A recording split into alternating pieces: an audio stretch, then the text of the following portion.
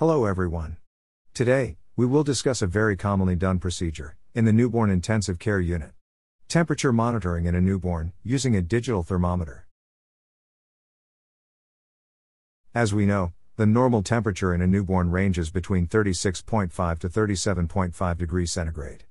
Anything less than 36.5 degrees is termed hypothermia, and anything above 37.5 degrees is termed hyperthermia. Please remember that the American Academy of Pediatrics no longer recommends the use of mercury thermometers due to the risks of breakage or mercury poisoning from vaporized mercury. Hence, digital thermometers are now recommended. About the site of checking temperature in a newborn, axilla is the preferred site.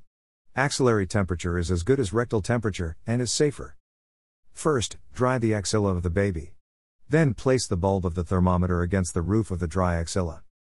Then, hold the baby's arm close to the body to keep the thermometer in place.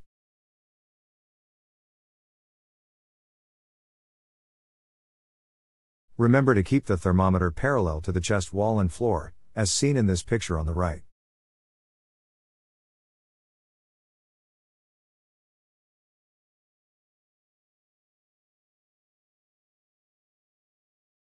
This picture again re-emphasizes the correct way of keeping the thermometer parallel to the chest wall.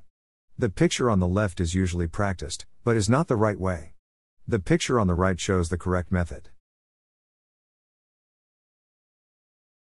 The thermometer is kept in place till a beep is heard. Please remember that there is no need to add any number or value to the thermometer reading. Always disinfect the thermometer with spirit after use. Keep the digital thermometer dry. Hope you found this brief video useful. We'll meet you all with more such videos. Thank you.